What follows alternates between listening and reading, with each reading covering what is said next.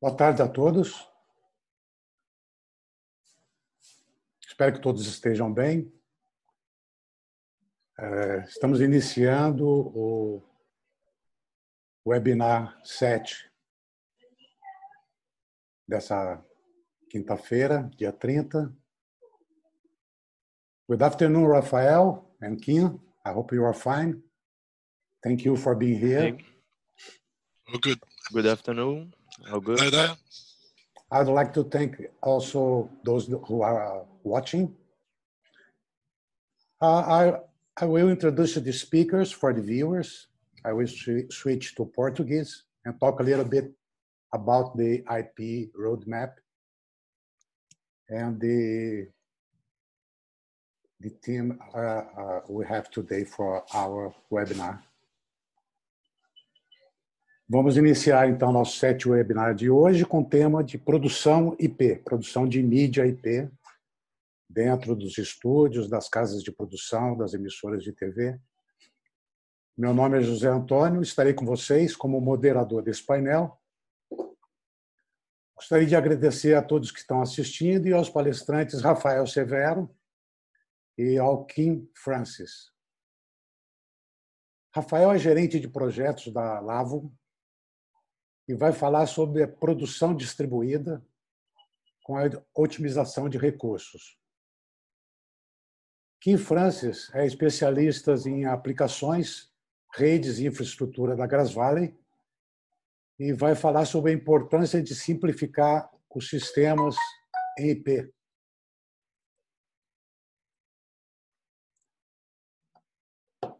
A simplificação dos sistemas IPs tem como objetivo adquirir maior confiança dos usuários para poder alavancar a adoção desses sistemas.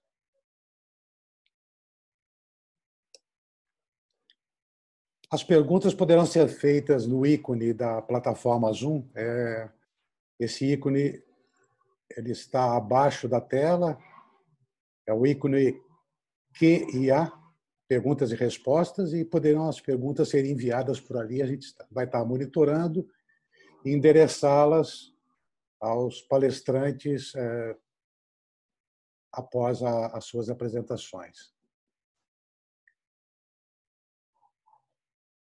Quem tiver interesse também pode acionar a legenda com tradução, que está abaixo da tela no ícone CC, Closed Captions, onde poderá acompanhar a tradução das apresentações. Antes de passar a palavra, eu gostaria de fazer um breve histórico dos trabalhos que estão sendo feitos no mundo inteiro para que haja uma padronização dentro desses sistemas IP.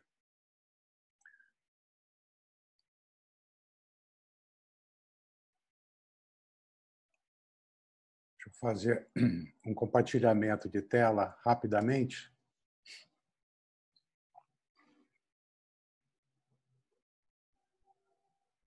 Ok?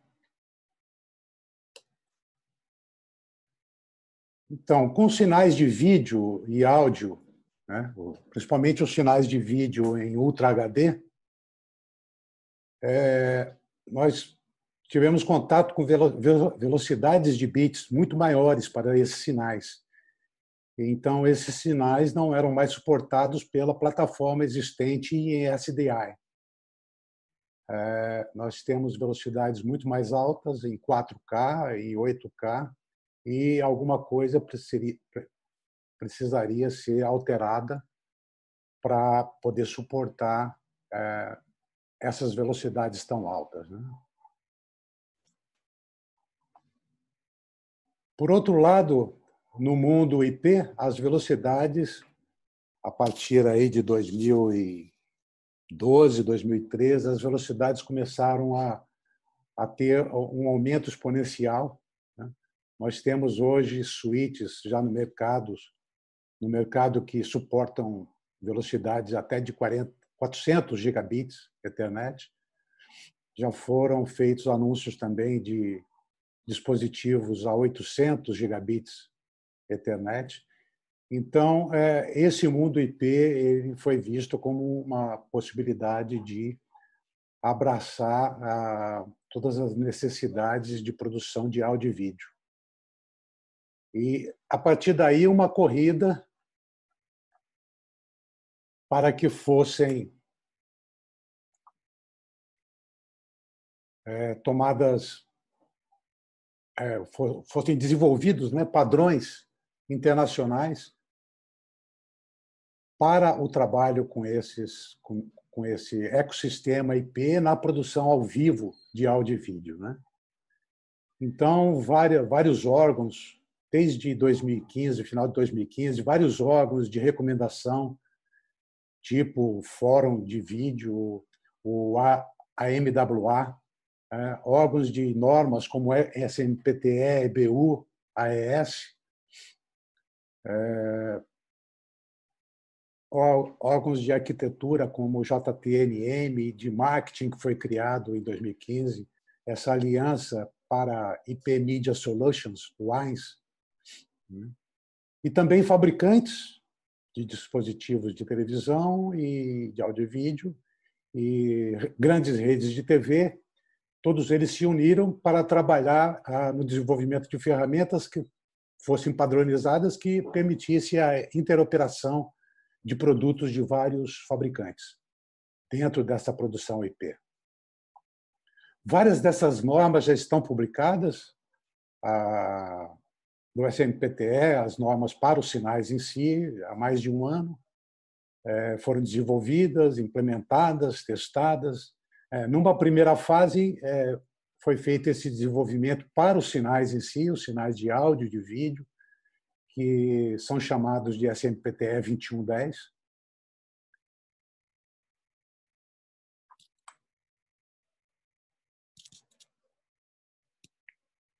Então, essas são as organizações que trabalham, e a SET ela foi convidada e aceitou com muita honra poder acompanhar de perto essa evolução. Foi feito um cronograma, e ele estava sendo razoavelmente seguido em tempo.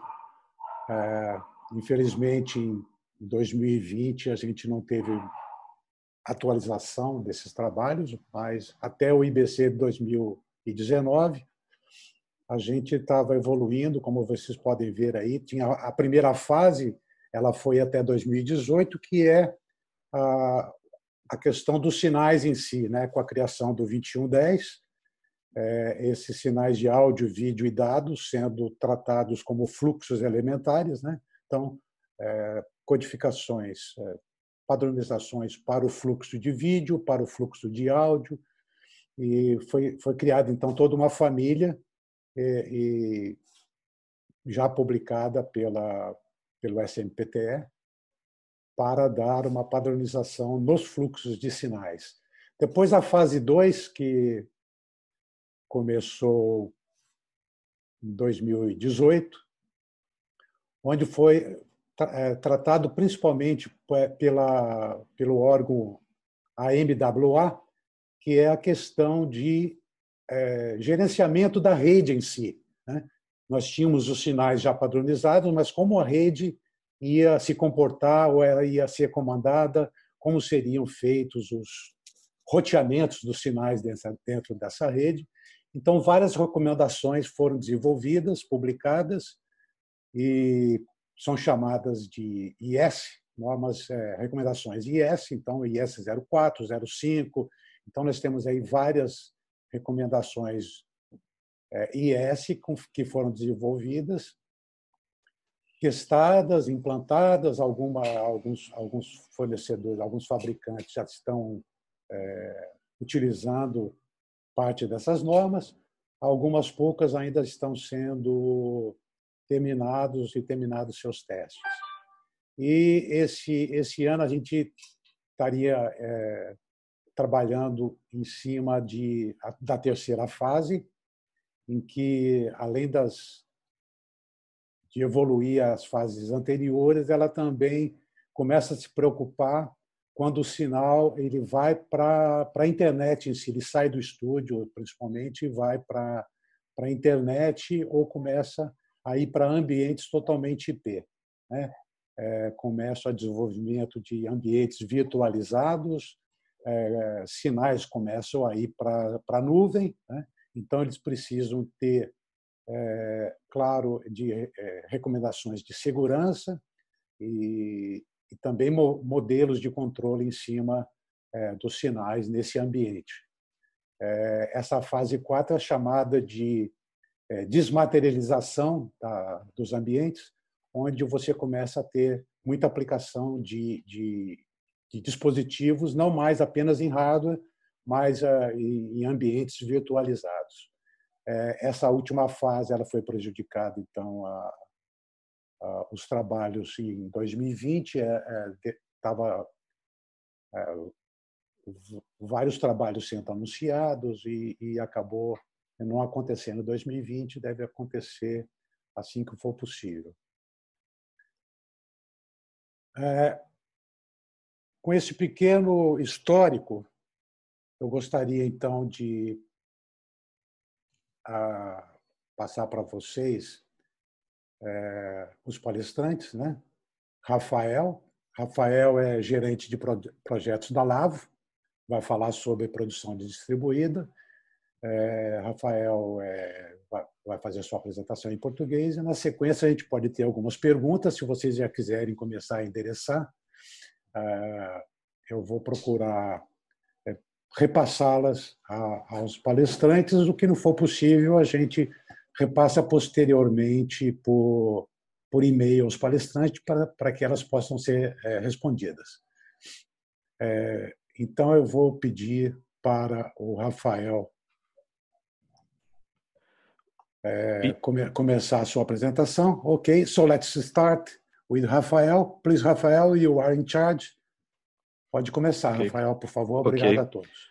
Ok, José, obrigado. Obrigado a todos presentes também pela oportunidade da gente falar um pouco aqui sobre tecnologia e sobre produtos em si.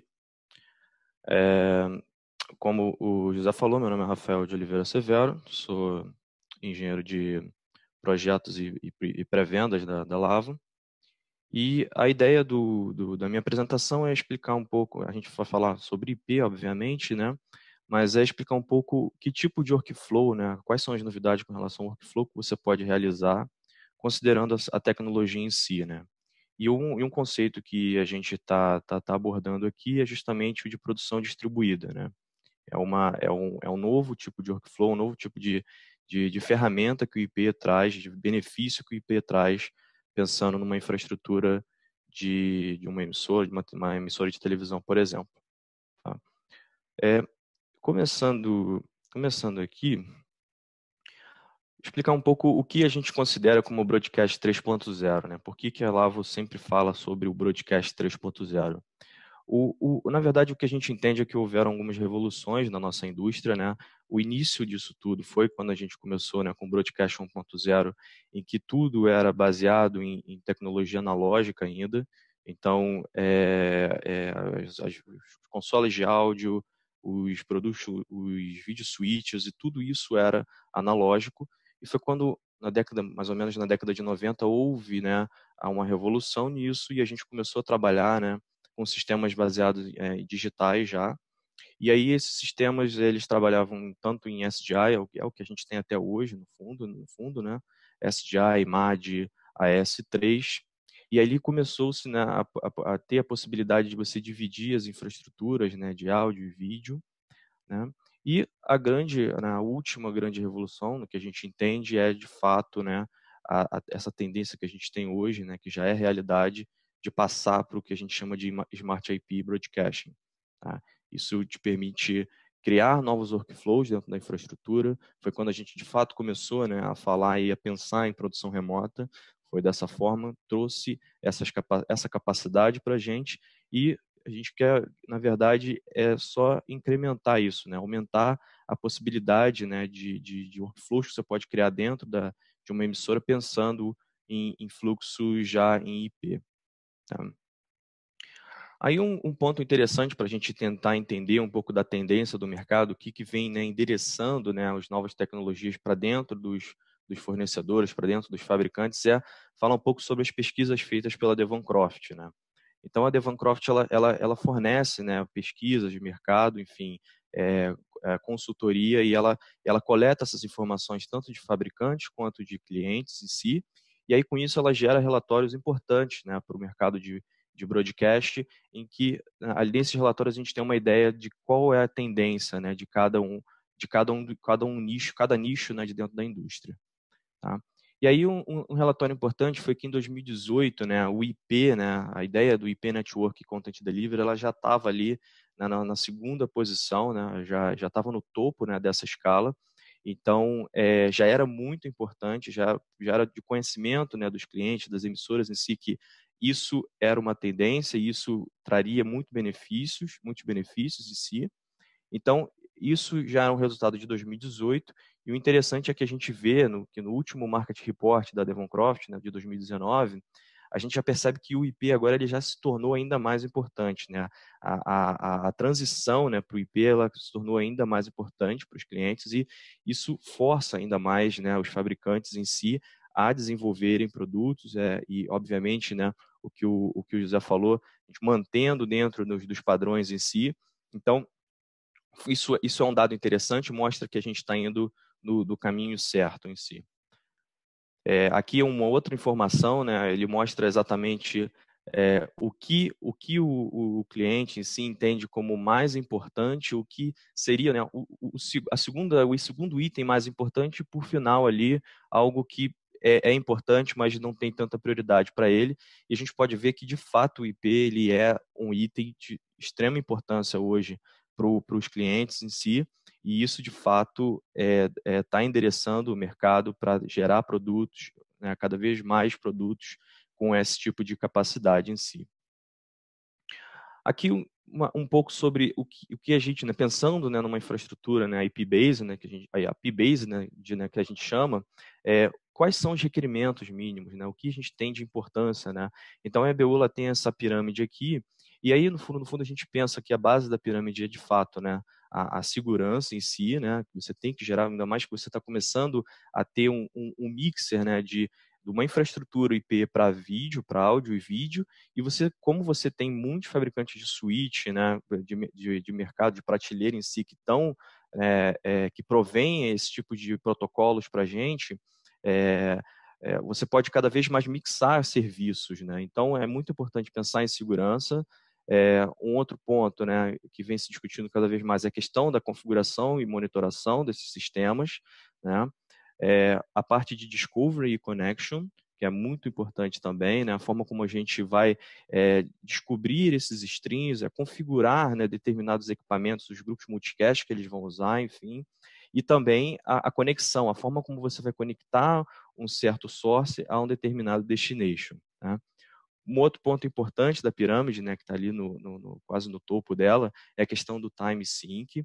Então, isso, conforme a gente veio evoluindo, né, com os padrões, né, com os estándares em si, a parte de sincronismo ela veio evoluindo também. A gente lembra que no início a gente falava muito sobre o I3E 1588, e agora a gente já tem profiles, né, já mais específicos, né, principalmente para o ST 2110. Então, isso veio andando em paralelo. E a parte de fato de media transport, né, que é exatamente a forma como você vai transportar isso. Então, você vai ter, para fluxos 2110, né, vai ter o 2110-20 para vídeo, o 2110-30 para áudio, todo mundo seguindo, né, as recomendações estão dentro do 2110-10, enfim. Então, isso aqui é um pouco do que a gente pensa, o que a EBU, né, entende como requerimento para isso. E aí, pensando no IP, né, a nova filosofia, né, que a gente está, né, que as emissoras, né, as grandes emissoras, elas estão se adaptando, né, é a ideia o benefício do IP, né, são justamente a possibilidade de novos workflows, inclusive, né. E um tipo de workflow que a gente gostaria aqui de falar, né, é justamente essa ideia de compartilhamento de recurso, né. É, porque até há pouco tempo, né, quando a gente ainda tem muito legado SDI, então, se você tem determinados eventos em que você precisa, né, incrementar, né, aumentar a tua capacidade de processamento, Às vezes você até tem aquele recurso, só que ele não está naquela localidade, ele não está naquele ambiente que você está trabalhando. Então, basicamente, você às vezes precisa ir numa outra localidade, né, ou ou num outro ambiente da tua emissora, retirar aquilo, trazer para ou para um outro prédio, enfim. E essas localidades às vezes são com distâncias grandes, e você traz aquilo para lá, liga, configura, coloca para funcionar durante um evento, por exemplo, uma Olimpíada, depois você volta com aquilo novamente para o local que ele estava. E aí, muitas das vezes esse equipamento, né, que está lá, ele está ocioso a maior parte do tempo. Então você não está usando aquele recurso, né? Então é um custo teu que você teve em si e continua tendo sem utilização.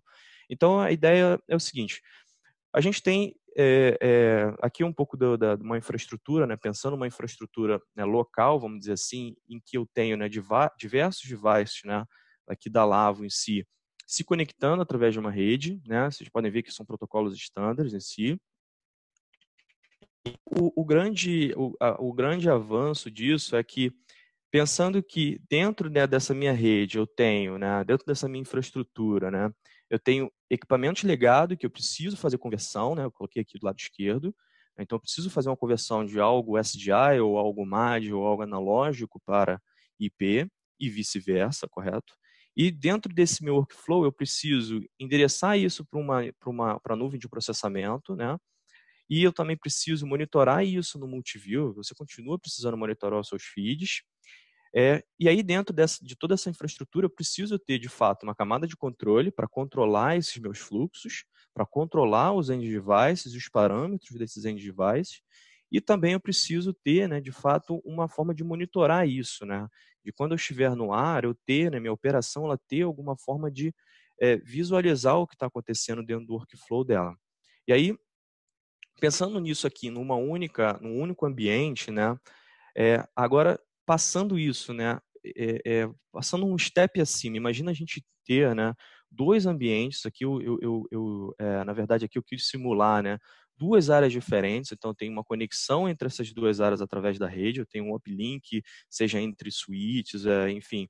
E esse link aqui pode ser um link de fibra apagada, por exemplo, ou de algum outro tipo de tecnologia, um link MPLS, enfim. A grande ideia aqui é que você pode ter recursos em localidades diferentes, tá? Então, vocês podem ver, eu tenho aqui um legado, aqui, gateways, né, que estão fazendo conversão de legado, eu tenho multiviewer aqui embaixo, eu tenho do lado de cá outros gateways que estão fazendo conversão de legado e aqui processamento. Então, imaginando esse cenário aqui, no mundo, né, vamos pensar no mundo SDI, se eu precisasse aumentar o processamento, né, a capacidade de processamento nesse ambiente da esquerda, eu precisaria retirar um outro recurso de um outro site, por exemplo, trazer para cá, usar isso de forma, né, sazonal e depois retornar com ele. Agora, né, com IP, você tem a possibilidade, né, de utilizar esse recurso através desse link. Você processa o seu sinal num outro local aqui, né, nesse seu outro site, nessa sua outra planta, e retorna com isso para cá, se for o caso. Então, o IP, além da questão, de fato, né, da produção remota, que é o grande, né, salta logo aos olhos, né, a possibilidade que você tem de fazer a produção remota, você começa, né, a ideia aqui é te mostrar que você também pode ter outros workflows, inclusive de compartilhamento de recursos, né? Então, imagina você ter um pool de resources em que você consegue trabalhar nesse workflow, de aumentar e diminuir ele de acordo com a sua necessidade. Tá? E aí, como a gente controla isso tudo? Obviamente aqui, né, a gente tem a solução do VSM, ele controla esses fluxos, esses endereçamentos necessários de um lado para o outro, né?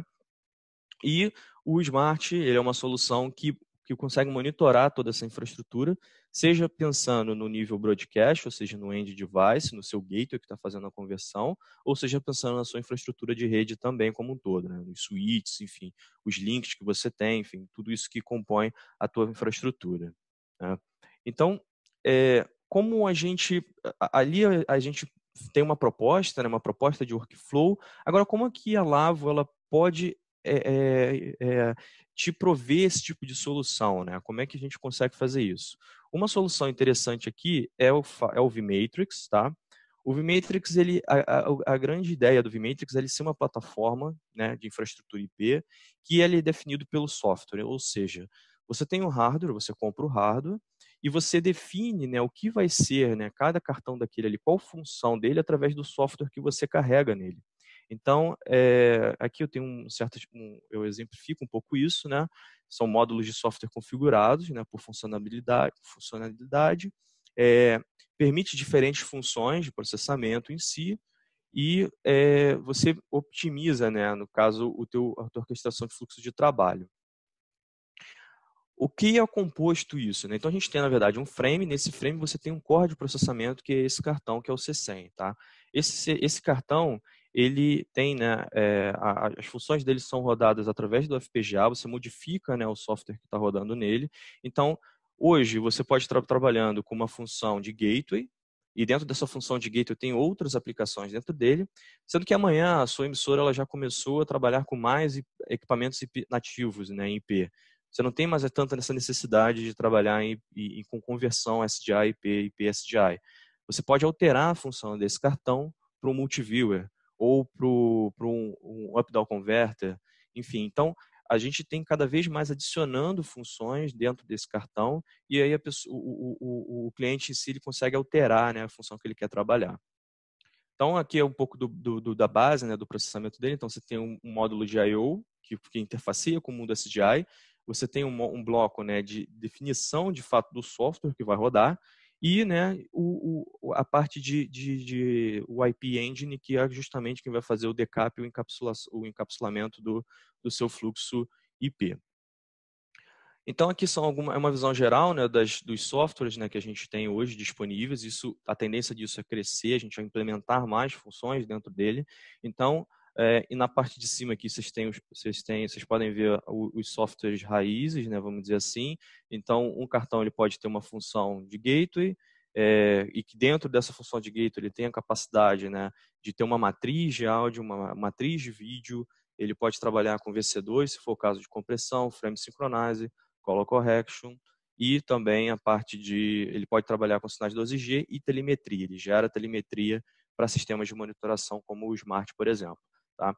Então, você tem funções também de multiviewer. E aí, até aqui, né, até pouco tempo, a gente tinha a função até o 24 pips com 4 heads. Agora, para vocês terem uma ideia, a gente realmente tem evoluído, né, as funções que a gente está aplicando dentro desse cartão. Então, agora a gente tem uma função chamada DMV, né, que é esse 64-4 aqui, VM-DMV, e também, né, o que a gente chama de UDX, que é o Up-Down Converter, tá? O Up-Down Cross Converter. Então, falando um pouco mais sobre a função nova, as funções novas que foram adicionadas, né?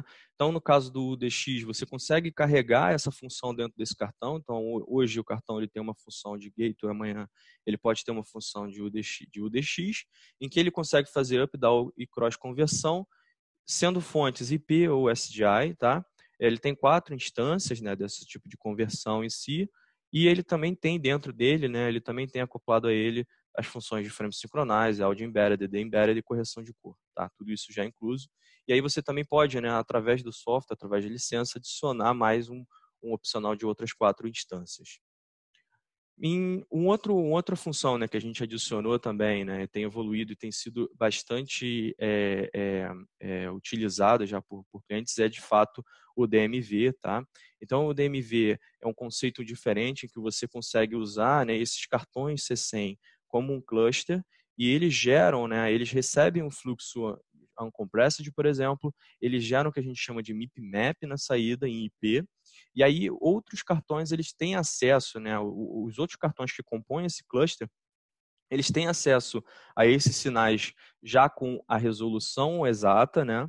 E aí com isso se você tem a necessidade de ter algum tipo de fonte no teu head, né, ele vai requisitar esse MIP map não uncompressed. Então você torna, né, o teu cluster ele é capaz de ter uma capacidade infinita, né, vamos dizer assim, de sources e de heads. É só você ir incrementando o teu hardware, o teu número de cartões dentro da infraestrutura em si.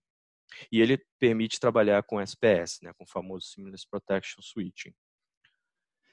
Em cima disso tudo, né, a gente falou um pouco aqui sobre como você processar, como você converter, né, de IP para SDI e vice-versa, e como você monitorar isso no multiviewer, como você, né, processar fazendo o up-down conversão.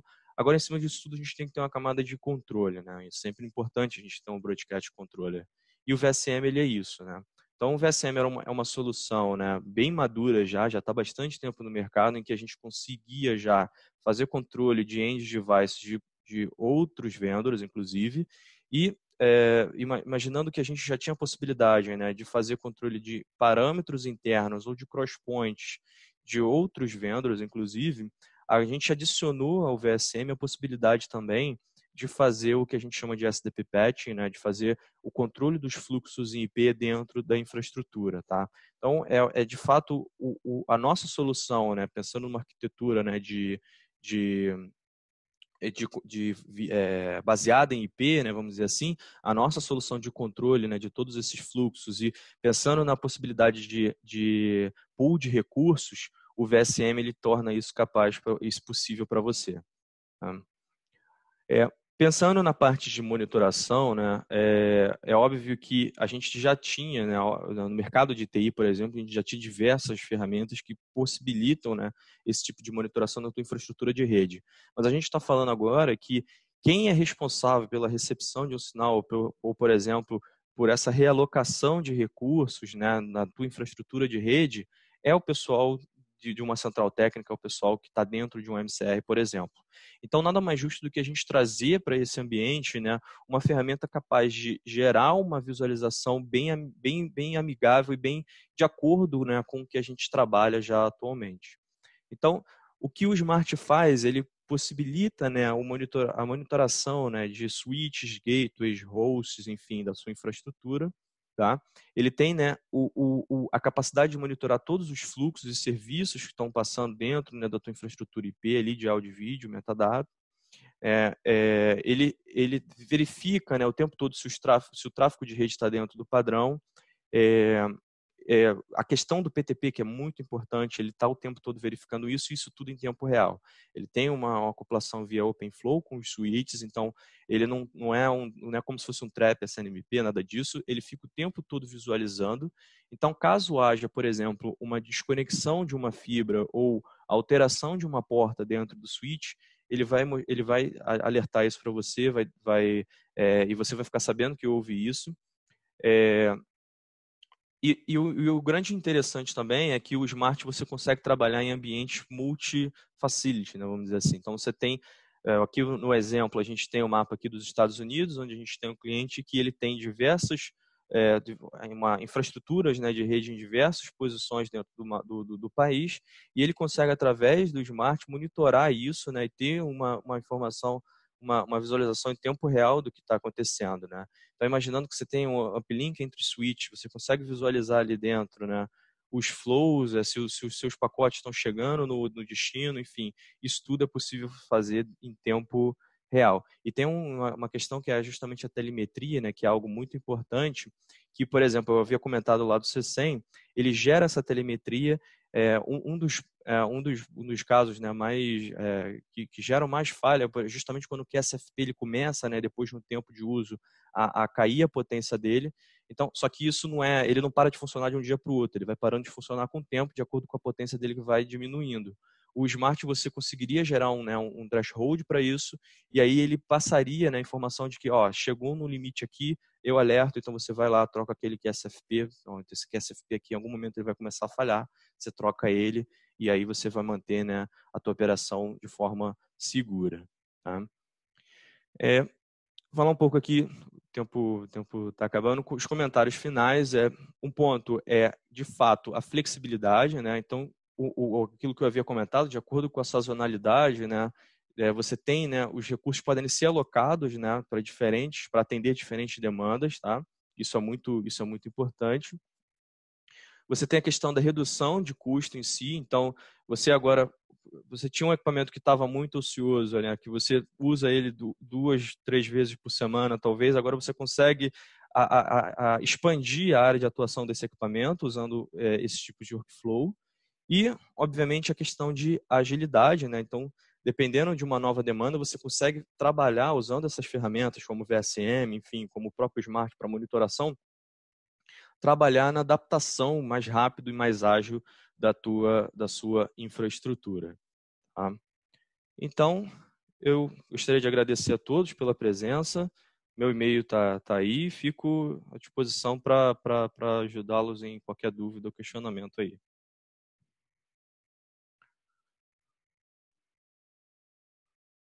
Obrigado, Rafael. Obrigado. Obrigado a você. Ótima apresentação, bastante interessante. Eu queria lembrar que quem tiver perguntas para fazer pode endereçá-las através do ícone de perguntas e respostas aqui, o QA, Q&A Answer. A gente vai estar monitorando as perguntas e a gente pode repassá-las aos palestrantes. Ô, Rafael, bem apresentada e bem interessante a questão de você poder fazer o compartilhamento de recursos, né? Eu me lembro de ver uma matéria de um executivo, se não me engano, era da Fox Sports, se não me engano, que ele observava que, em relação ao final de semana, onde a emissora tinha aqueles eventos enormes de esporte, finais de campeonato, tá?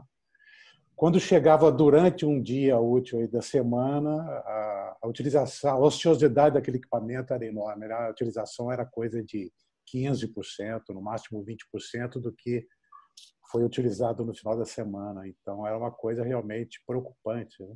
E que pode ser contornada, Exatamente. então, que pode ser contornada com essa técnica aí que o IP viabiliza, né?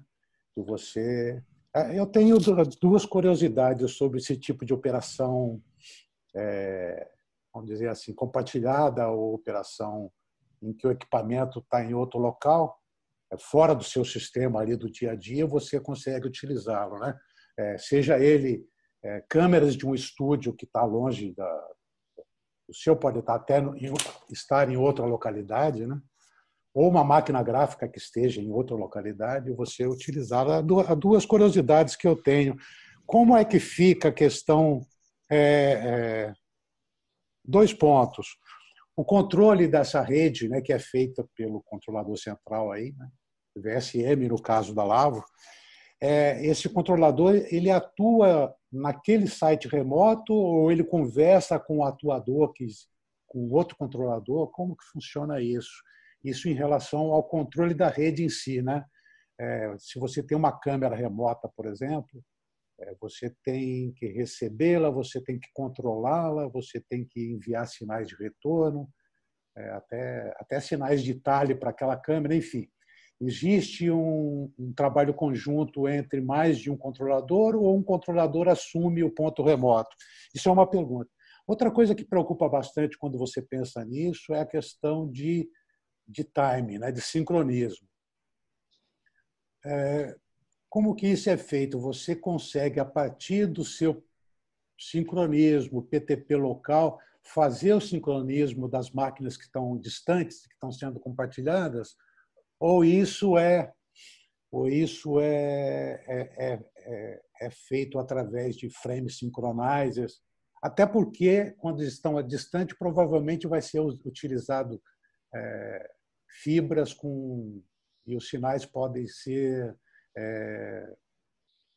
comprimidos, né? E aí, eventualmente, você vai ter uma descompressão com frame synchronizer do outro lado. Então, são essas minhas duas curiosidades, o controle da rede e a questão do timing. Não, legal, obrigado aí pelas perguntas. Assim, a questão do controle da rede em si, né, o controle dos seus fluxos, do controle de um device que está numa outra localidade, você tem a possibilidade de trabalhar, né, dependendo do ambiente, dependendo da dimensão desse ambiente, você tem a possibilidade de trabalhar com um cluster controlando isso, né, de um outro site, e obviamente pensando, né, na infraestrutura de rede ali, se isso geraria algum tipo de latência na forma que você está controlando esse end device, mas a gente também tem soluções em que tem desenhos, né, tem projetos em que você tem clusters separados em si, até uma forma de você ter uma certa redundância, ter um certo disaster recovery, né? E esses dois clusters eles se conversam. Então, no fundo, você precisa fazer algum request de algum equipamento, de algum flow, né? ou até mesmo o controle de algum parâmetro de um outro site, os clusters eles se falam, né, através da infraestrutura de rede, e aí basicamente o operador ele tá conectado a um cluster e faz essa requisição através do painel virtual físico dele. Esse cluster ele se comunica com o cluster adjacente do outro site e faz todo aquele trabalho ali, né, de acesso, de alteração de parâmetro, ou até mesmo do flow que ele tem que cortar para o site remoto. Tá? A sua segunda pergunta foi com relação ao... Foi o agora, timing, né? O do timing, timing. desculpa. Exatamente. A questão do timing, assim, depende muito da infraestrutura em si, né? Pensando numa infraestrutura completamente IP, a gente não tem problemas de você ter diferentes sites e cada um com o seu domínio IP, o seu domínio de PTP, por exemplo, né? Então, você pode ter um site com um gerador de PTP, obviamente atrelado, né, com o source dele atrelado ao GPS, e aí esse site ele vai estar todo em timing, e você pode ter uma conexão, troca de fluxos entre esse site e um outro site, considerando que nesse segundo site você também tem, né, de fato, uma infraestrutura, né, de PTP Grandmaster com esse PTP conectado ao GPS. Isso, o primordial aqui é você sempre estar, né, com o seu PTP Grandmaster conectado, de certa forma, ao GPS. Existe também, né, existem estudos e até projetos em que, dependendo desse seu link, essa sua infraestrutura que você tem de um site para o outro, você pode sim prover, né, os seus pacotes de sync, né, de um site para o outro. E o outro site ele ser slave, né, do teu Grandmaster local aqui. Não há problema nisso. É muito questão de estudar o caso em si na hora de você desenhar o projeto e aí sim definir qual é, de fato, a melhor solução. Perfeito. Mas quando você tem sites conectados com sinais comprimidos, essa preocupação de time ela muda, né? Ela até diminui essa preocupação, não é isso? Na verdade, a questão, vamos supor que você esteja trabalhando em ST2042, né, que é o VC2, por exemplo, né? A tua preocupação com time, ela continua, até porque o VC2 ele não vai transportar, né, o sinal de áudio, então muitas das vezes o cliente ele opta por trabalhar com 211030, né, para a questão do áudio, né? E aí, quando ele trabalha com isso, é mandatório você ter, de fato, a preocupação com relação ao sincronismo, né? Porque senão isso não vai funcionar da forma devida, né? Então, é até um pouco aquilo que a gente falou lá na pirâmide, né? A parte de time sync, ela tem, né, uma prioridade especial para ela e ela sempre tem que ser discutida em qualquer projeto, entendeu? E é um ponto interessante até falar de timing, porque a gente está falando de infraestruturas que estão fazendo uma transição, né? Que estão indo para o IP. E aí, quando a gente fala nisso, a gente tem que lembrar que muito equipamento ainda trabalha, né, com o nosso famoso Black Burst, né? Então, eu preciso continuar mandando, né, esse tipo de referência para os end devices. Então, é sempre muito importante falar sobre sincronização. Ok, obrigado, Rafael. Nada. Ok, King Francis from Grass Valley, you are in charge Hello. now, okay? Okay, thank Go you. ahead. Thank you.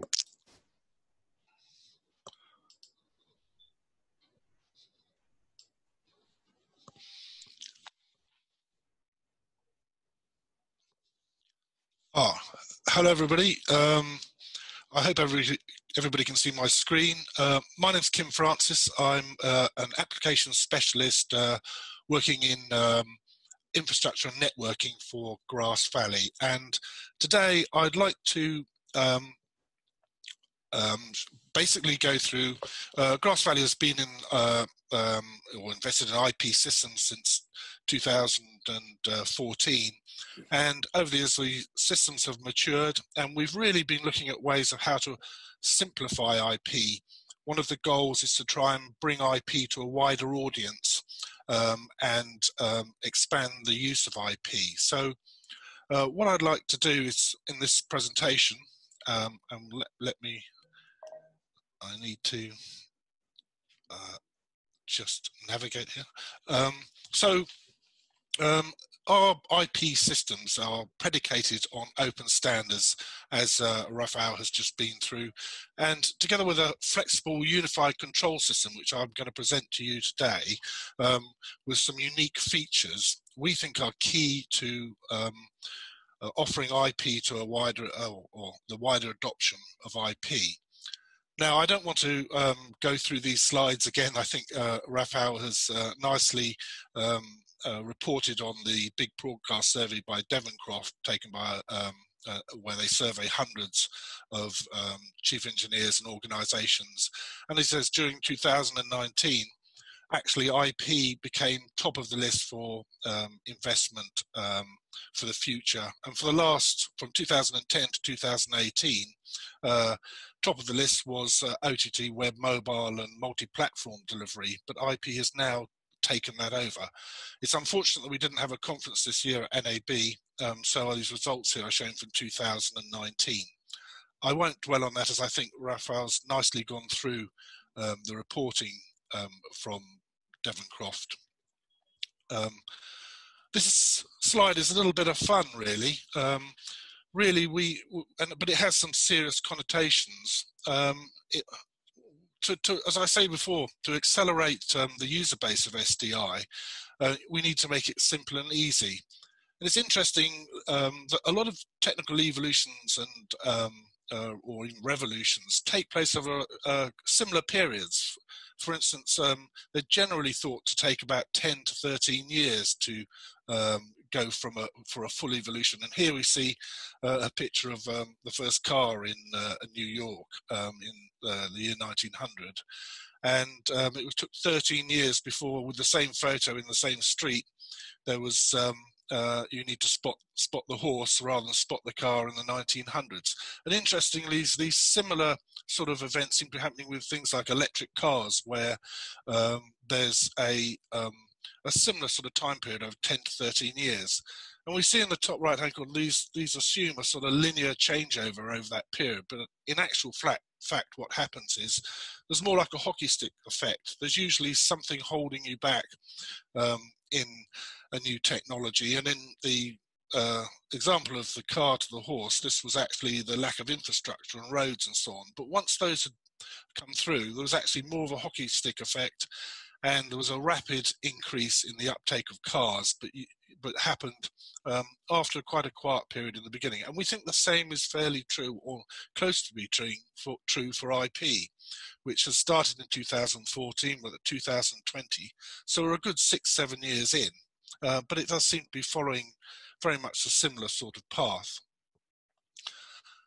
So what's different? And this is really a summary of, glass-to-glass control. I mean, what's different? You see all the same devices that require an IP network, and just instead of SDI, all those parts are really need to be replicated in the IP world, and so it's not a lot different.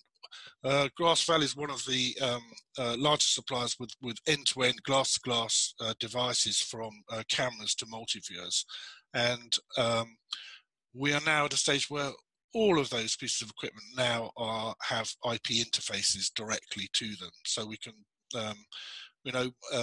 as a large supplier, we don't supply everything, but we do most of the major components of any IP or system.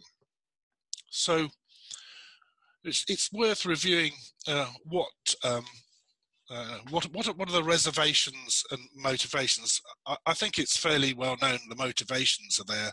As I say, resource sharing, reduced cabling, huge bandwidth, signal data agnostic, Ethernet connectivity to the cloud, and so forth.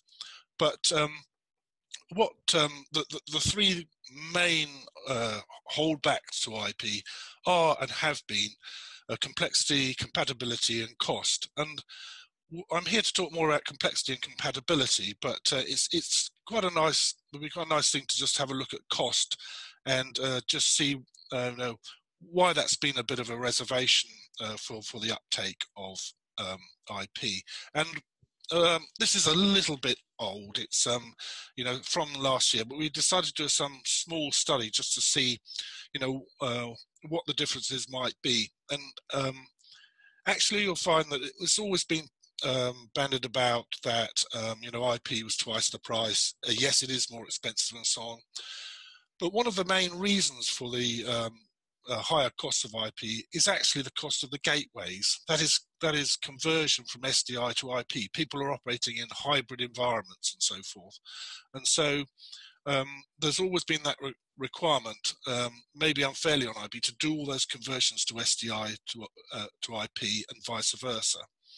So we did a small study. We looked at SDI routers on the market, compared with them with sort of equivalent IP installations, and it came out pretty much the same, that IP was that much more expensive. But interestingly enough, if you were actually to reduce the gateway costs by about 50%, you found it was became much more favourable towards IP. And indeed, that showed that, I think, if you look on this graph with the green line, that was if we assumed a 50% reduction in gateway costs. Neither of these studies included any control systems or licensing or whatever, but what we did do was to add audio, and this was actually a full complement audio in a standard system, and we found it's quite interesting that those prices fell again. And in the graph, the second graph, the one below here, this included sort of a full complement of audio, and it basically worked out that around a 256 square equivalent SDI router, the hardware and infrastructure, and this included all the SFPs and fiber port connections, really became very much worth considering. One last thing to point out on these graphs was that in actual fact this was all done with 3G SDI, and so it didn't take into account to look at UHD or 4K UHD. And when you do that and you find the greater data compression and signal handling, it becomes much more favorable for IP. So that was just one of the holdbacks, and we hope as time passes that, we'll make IP attractive to sort of smaller systems as the future goes on. And so looking at which is the main topic of my presentation, which is to look at the complexity and compatibility of IP and how we can improve that, and what we've been doing to improve that. So we really identified four main things. This is work that's been going on, as I say, for quite a number of years now, but they are as top of the priority was in fact open architecture, as Raphael has talked about. That's having a support for a common set of standards and APIs, and it's key as future-proofing and moving forward to adhere to the open standards, and that is what Grass Valley has been doing since it began its IP systems. The second is really that we looked into having a unified management and control system. That is all the elements of a control system, from control, configuration and monitoring, all into a single piece of amalgamated software. And I'll show a little bit in the next few slides how having those amalgamated systems help us with IP, perhaps more than they ever did with SDI. And for within that control system, there are a couple of other particular features that we call dynamic orchestration and automatic pathfinding. Now, those are two features of the control system that have really helped us to improve and make IP easy. In fact, we'll see later that we hope to try and make IP connectivity almost SDI-like, certainly in the stages of deployment and so on. And that would be really a targeted goal to make it as simple and more attractive to a wider audience. I won't, as Raphael has been through some of these slides, but I will say a little bit about the EBU and standards. One of the things that was reported by the EBU last year in 2019, that they were saying that a number of their members had said that quite a few, the speed or the adoption of IP and thing was perhaps not as fast as they'd hoped it might be. But I think that's probably a little bit unfair, because we have been working towards and adhering to these standards for quite a long time. I think there's been a lot of technology changes in the industry, from moving from SDI to IP, from going to the cloud. Companies have to continue to invest in SDI. So there's a massive investment in all these technologies, and things are moving very fast. But we have always stuck with we're trying to follow the model of the pyramid and to move through all the stages. And as an example, I can show that we have now a large number of devices that have all been to the JT&M testing. All these results of these testings are reported. And we do use the media node maturity checklists to check off and state where we are in the development on the pyramid. And a lot of it now is moving into the security end, and for doing the testing for security and so forth. So many more Glass Valley devices are going to change year by year. More and more devices are being tested and verified through to multi-viewers. And indeed our latest camera, which is a full 4K UHD camera, released this year 2 weeks ago, is all fully JT&M tested and verified for IP connection discovery. So more on to what was really here to talk about, and that is our unified management and control system. And this isn't just about being neat.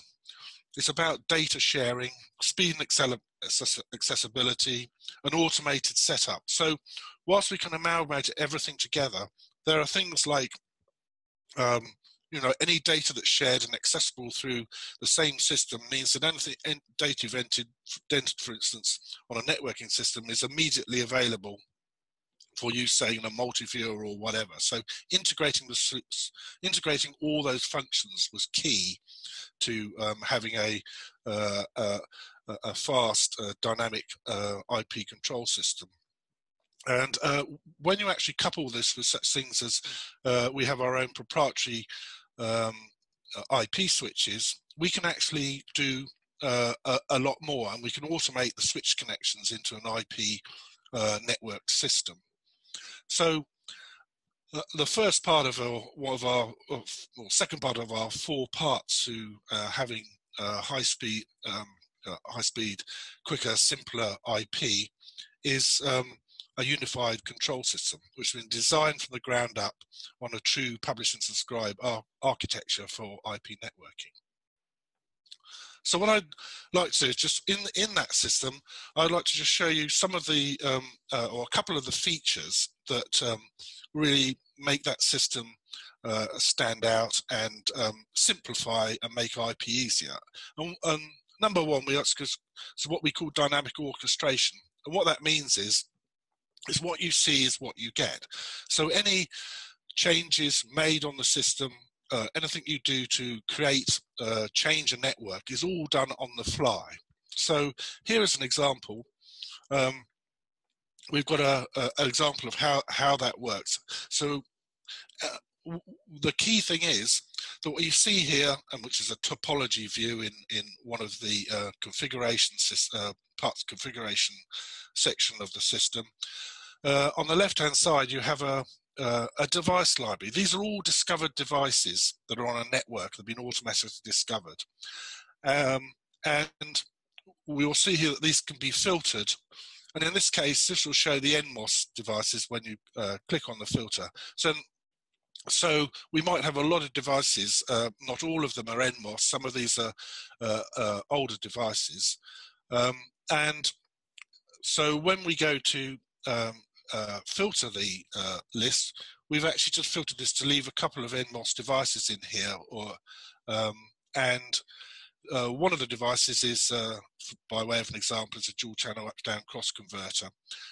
And you can drag and drop the device onto the network. Now you'll see here that whatever is highlighted in blue here will give you a device properties list on the right-hand side of the property editor. And so any device I select on the screen that's blue or highlighted, I will immediately get all the properties in the left-hand side. And what we can do is we have a quick connect system where that system allows you to then connect that device. So we've created the logical device, but it has no connections. With the quick connect system, we can simply add the device to the network and automatically the connections are made. We've highlighted the device in blue, and so we can now see all its device or have access to its device properties and so forth.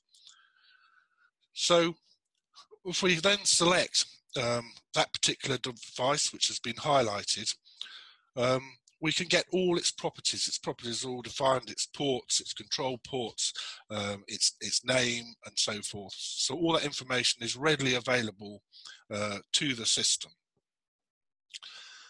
If I then want to look at actually the control and its NMOS connections and so forth, I can select the NMOS tab, and immediately we get all the information about its connections to the port.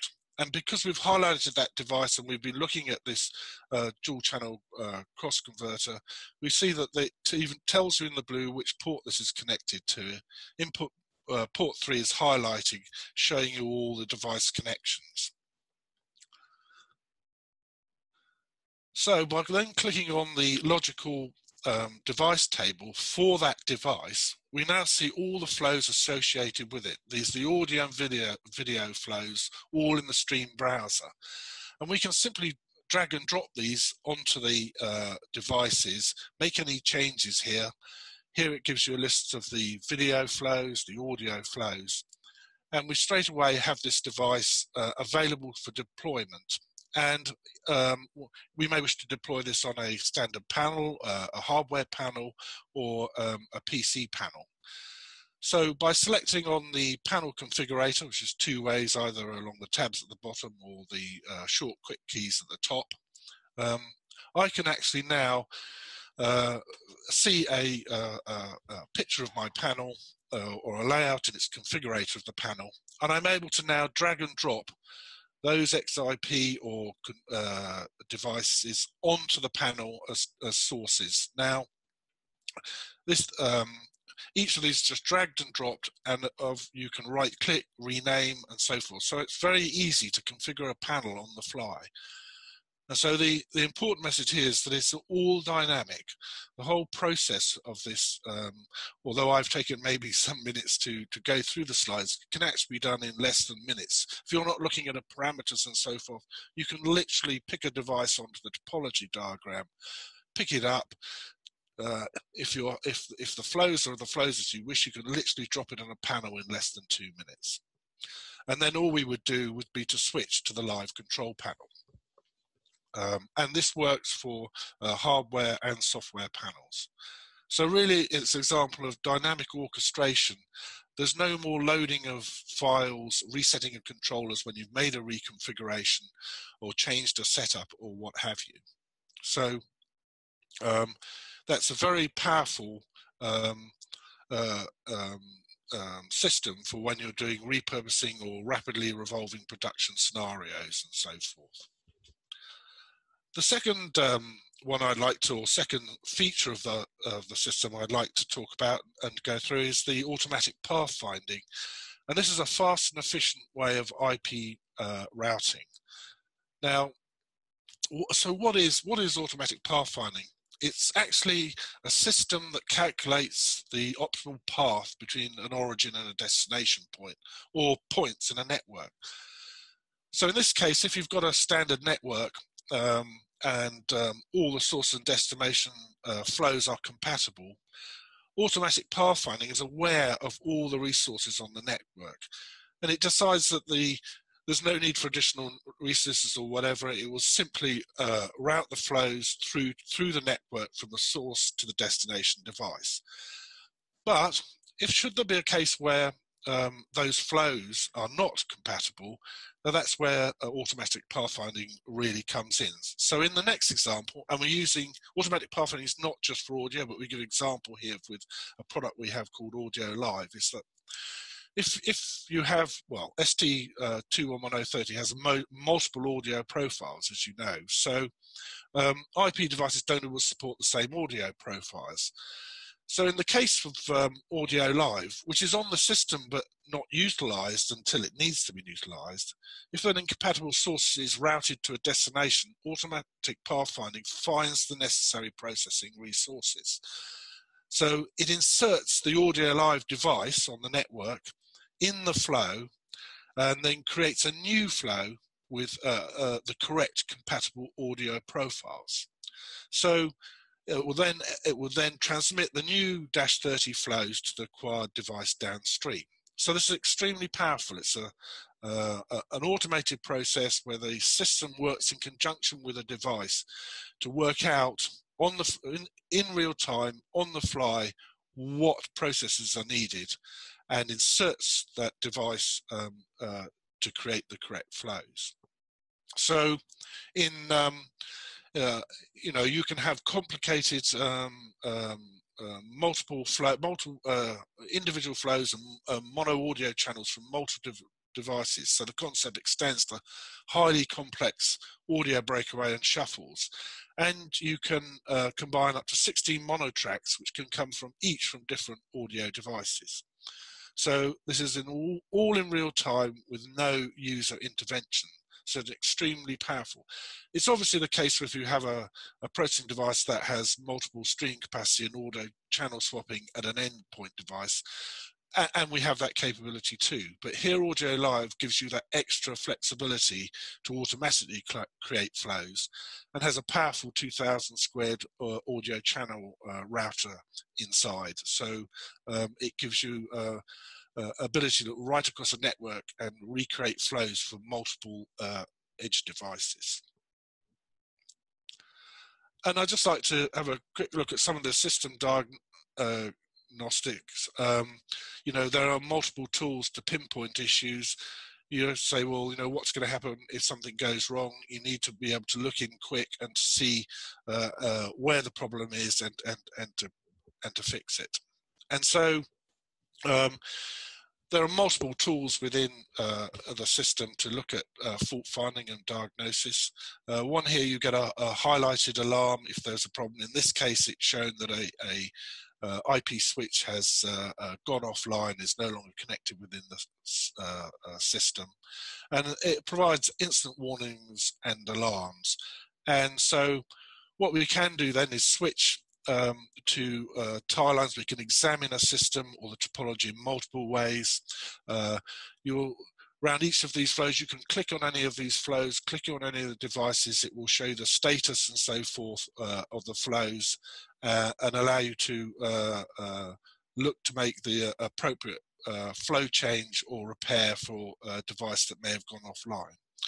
And so you'll get everything here from a detailed IP switch status to link bandwidth utilization and all the interface and flow addresses. So by navigating through the path management and various sub-tabs, you can easily analyze any issues with any system. And the system also gives you access to multiple other information. There's access to listed devices with immediate access to third-party device web pages. So there's multiple tools for analysing any problems. In this case was a link to the PRISM or the IP analysis tool with information on the vendor's website. And there's a lot of very cool, or if you like to say, features within the system. One of them is that, and I have mentioned before, that if you're using, the system works with multiple types of IP vendors' IP switches on the market. In this case, we work with a proprietary COT switch from Grass Valley, and with that system, we've been able to automate a number more of the system controls and setups, and automate a number of the features. And one nice feature of us being able to control a lot of the switch ports and the setup of those is when you, for instance, remove a connection to an IP switch and reconnect it to another port, the whole system will automatically detect that you've done that, reconfigure the ports on the new port, and re-establish all the original flows that you had from the original port.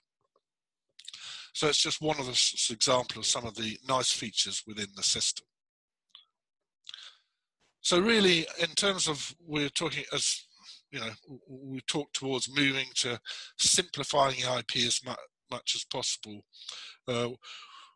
We've done that, and have moved to that by creating a unified control and configuration and monitoring software package in a single turnkey one-use server with lots of features, the most important of which, or most interesting of which, are the dynamic orchestration. What you see is what you get. You're doing it on the fly.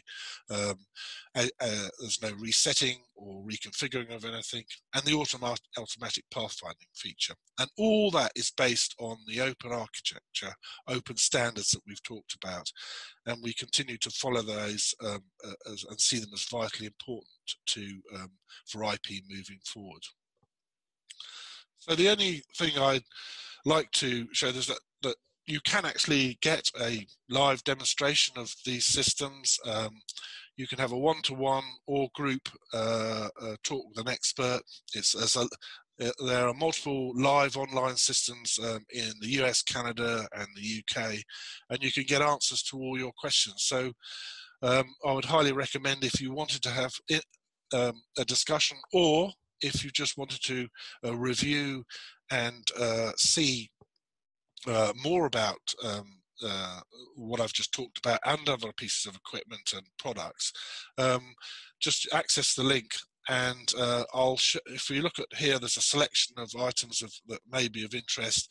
The IP control system control and monitoring system we've been talking about today are accessed on these links, combined with actually our range of IP multi-viewers. And please do watch any of the videos which will take you through a lot of what I've been talking about today, but in slightly more detail. And indeed, I'll even say, if you're interested further, is to book a private demonstration, and that's a very informal one-to-one talk through a system and demonstration with a number of our sales engineers. So I hope that's that somebody will take up the opportunity and do that. And I know there's a sort of booking scene running over the next 4 weeks, and it's already become really quite popular. But we would love to see more people take an interest. And so from me, I don't know if that's any questions, but I think that is me finished. I'm just trying to navigate back to my thank you slide, but I shall hand you. Okay. Okay. Thank you, Jose. Okay, thank you, Queen. It was a very nice presentation. And the points are these: make the system, IP system, easier for the users, and use standards that makes interconnectivity between vendors larger and bring the confidence for the users. Okay, I have 2 questions for you, Kim, concerning these points.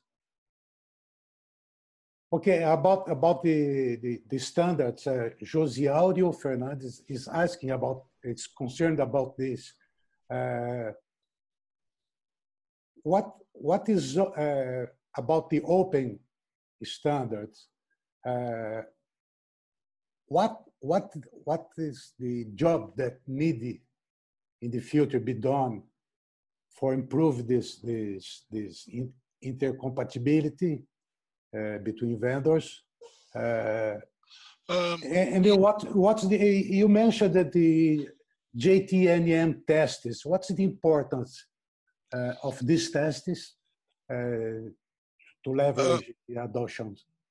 Well, yes, it's a big subject. The JTNM is testing where manufacturers got together and they can go to different events during the year. There was 2 last year. There was one in Texas this year, and that is where even competing manufacturers can go and test their equipment and have them verified, so that once they have the equipment verified at the different levels required, say ISO 04 and 05 and so forth, it's like an official stamp to say this device, you know, is interoperable. It can be self-discovered on device, and you know, the equipment becomes compatible between manufacturers' control systems and so forth. So, for instance, I think I showed you in my presentation, or you may have seen in one of the flows, there was a Prism device from Tektronix, which is JTMN tested, compliant for ISO 4, ISO 5. So that is a system we can plug into our system. And you know, we know that when we plug it into that system, we will recognize it. It will come up. It'll be registered in a standard registry and so forth, and is automatically available as a device. And I think that's important. I mean, you know, we as a large manufacturer would like to make every piece of equipment there is for any broadcast studio, but we don't. But we want to make it, and we want to sell everybody as much as we can, but we want to be able to add third-party devices.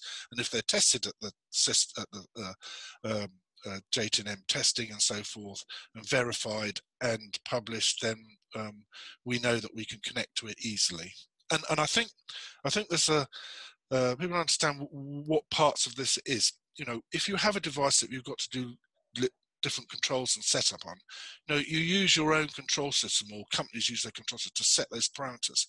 The main part of this, of the you know, discovery and the standards is for the connectivity part, to be able to put a device together like an SDI connecting a cable.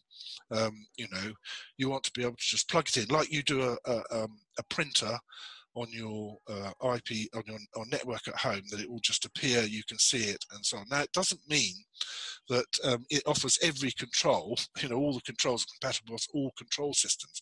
It's really targeted at the level of connectivity and so forth. If, you know, you would use your own a third party or control system to control the parameters, we would still have to get protocols from another manufacturer's device to set. You know, if they had 50 parameters you could set, we still need to control. But this is about the connectivity. It's about plugging together and seeing and having devices available.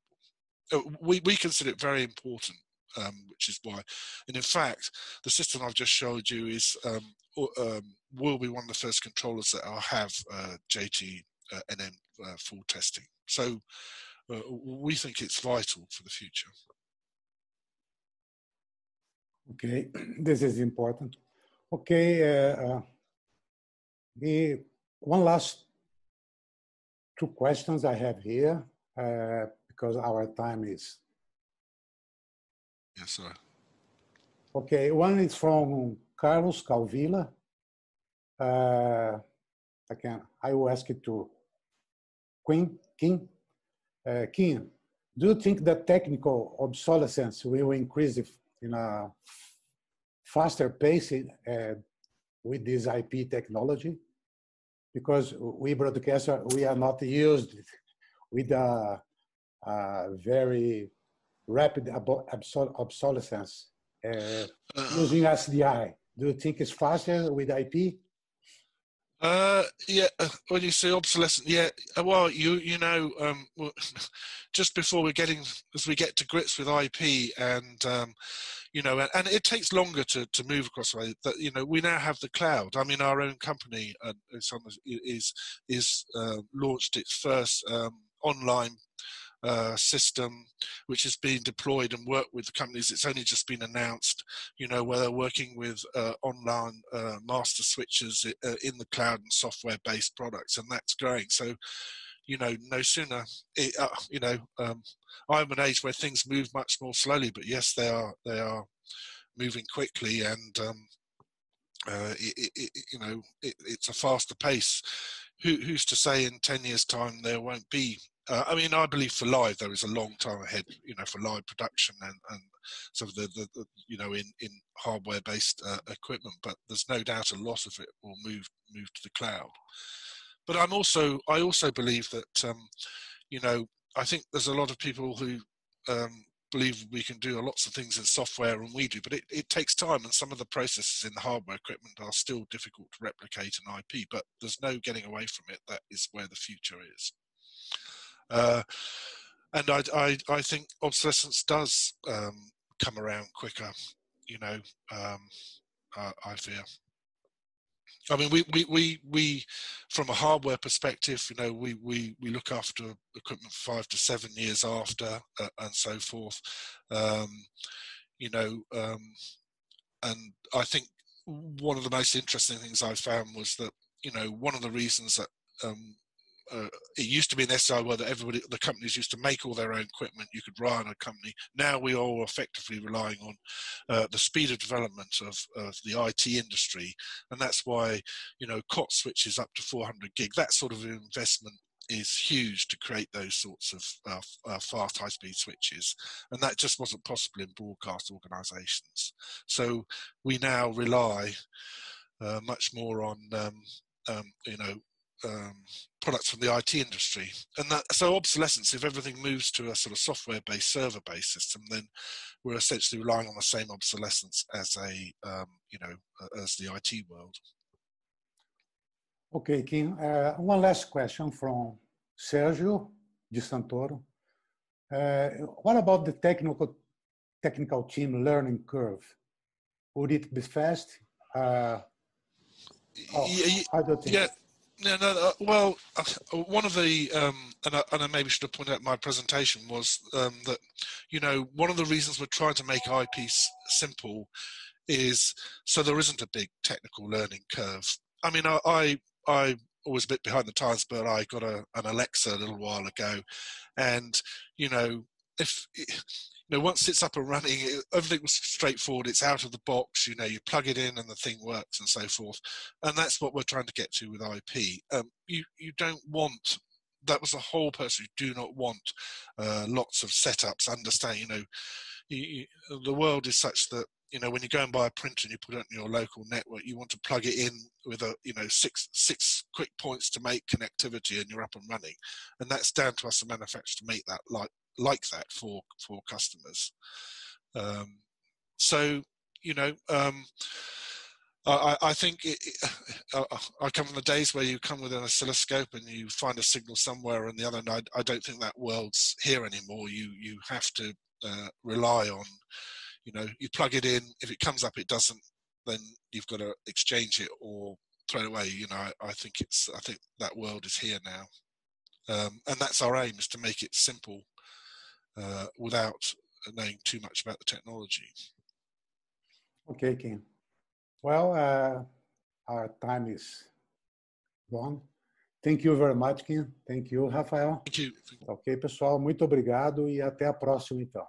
Muito obrigado mesmo em nome da SET. Obrigado ao staff da SET por possibilitar que a gente tenha feito esse encontro.